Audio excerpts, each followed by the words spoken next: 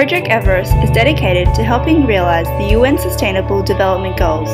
In Fiji and Malawi, Project Everest has created the Social Consulting Project to tackle Goal 8, decent work and economic growth, to promote sustained and inclusive economic growth, full and protective employment and decent work for all. To achieve this, Project Everest has engaged in assisting grassroots businesses in a number of developing countries flourish.